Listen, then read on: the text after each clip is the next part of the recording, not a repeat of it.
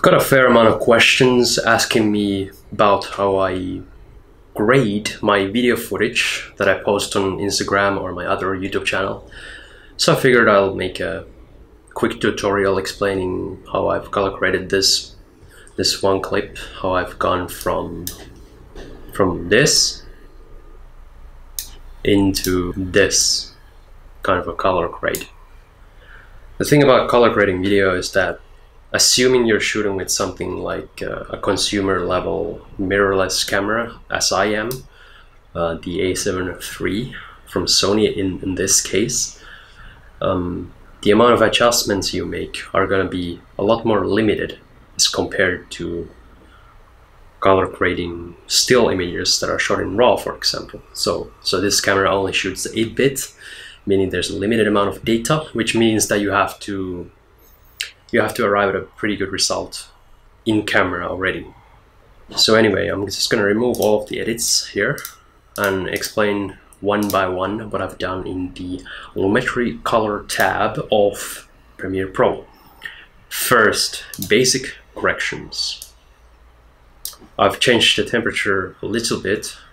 Again, you cannot do as much as you can on stills in Lightroom, but you can make it slightly colder. I've fixed the exposure by a bit.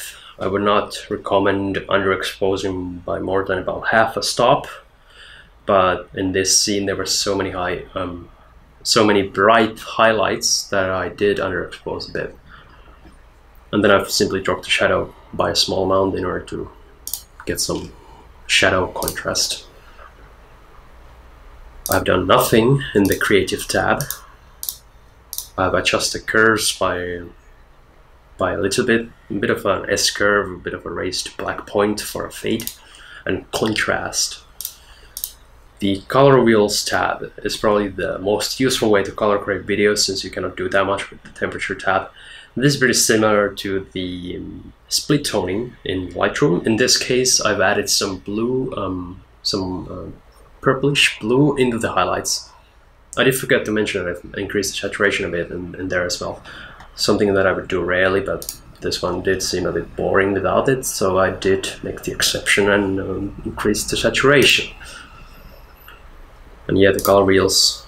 HSL secondary is the most useful tool for editing individual colors. So this is a bit purple now. I went and selected the blue and made it more cyan and colder. And again, I've bumped the saturation of that color as well by a small amount, or a large amount actually, but it seems like a small amount in the end result. And I've done nothing with the vignette. So again, that's a fairly simple edit. There's not that much you can do with video clips, but you can do a little bit.